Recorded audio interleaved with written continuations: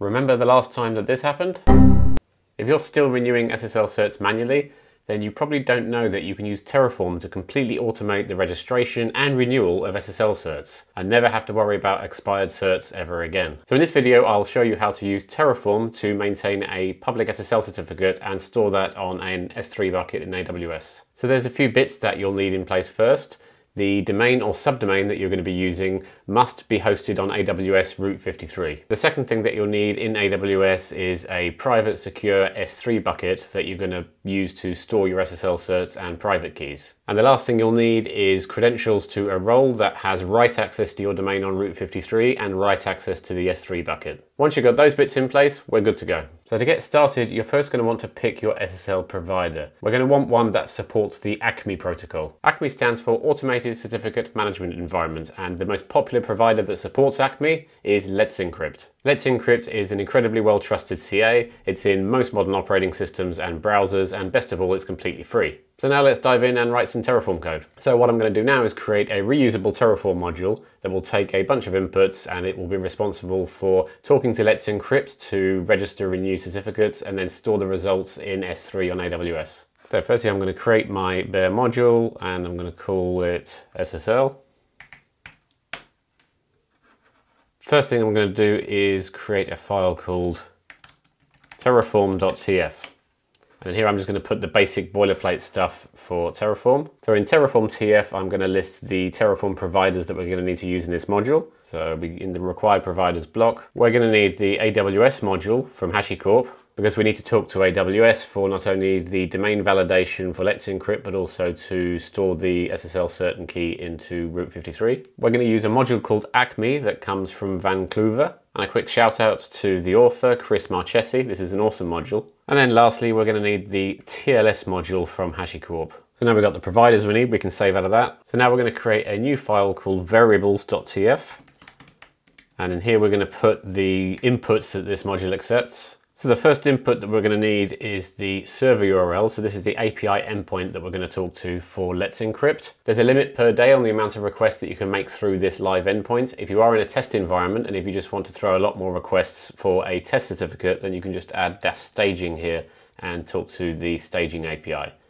But we're going to leave this as production for now. So on with the rest of the inputs, the next one I'm going to need is a common name. So the common name of the SSL cert request. We're going to need an email. And now we're going to create an input called DNS alt names, which is going to be the list of alternative names for the SSL cert request. We need to know what the name of the S3 bucket that we're going to upload to is.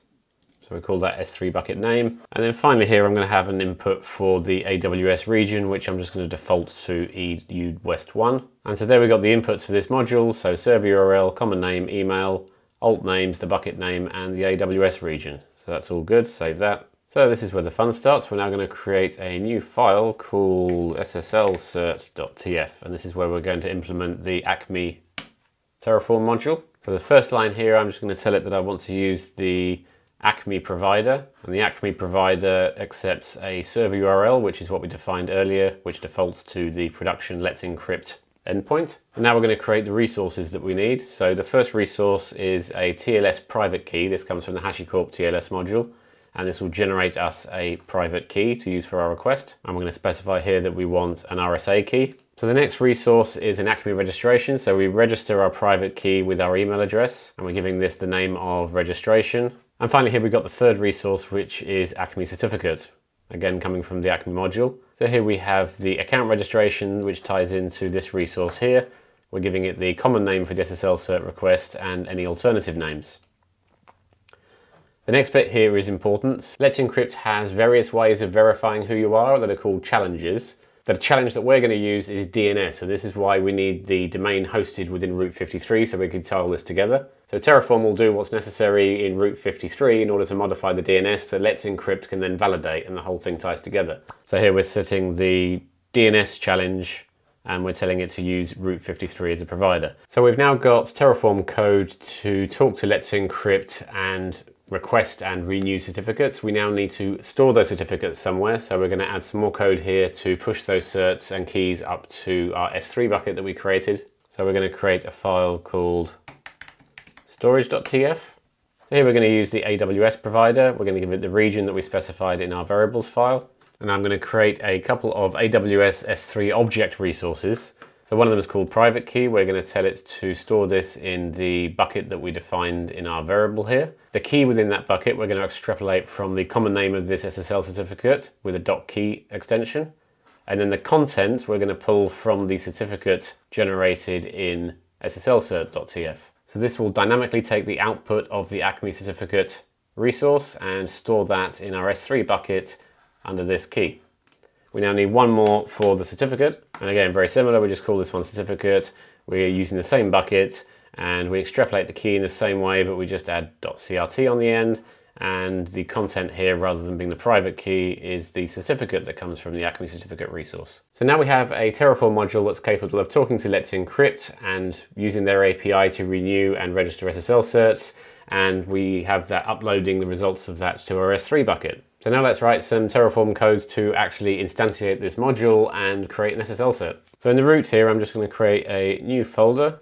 I'm going to call this SSL certs, and this is where I'm going to be managing the SSL certs I want to create. So the first thing I'm going to create here is a state.tf file.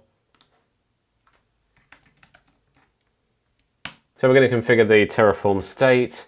I'm going to be using the S3 backend to store my Terraform state in an S3 bucket that I know I've already got access to from these credentials. And I've got a bucket here called Craig.net Terraform, and I've got my state SSL as my key. If you're just testing this out, you could just use a local state file as well. So now I'm going to use the SSL module I wrote earlier and create a SSL certificate for www.craigdunn.net. You could do all these in one file, but I'm going to create separate files for each of my certificate requests. So www.craigdunn.net.tf.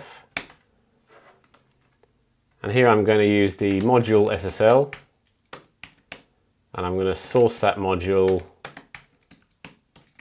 from modules SSL. So that's referring to the module I have under here.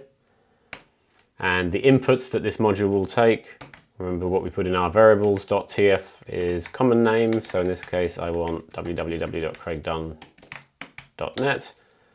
I want an email of craig@craigdunn.net.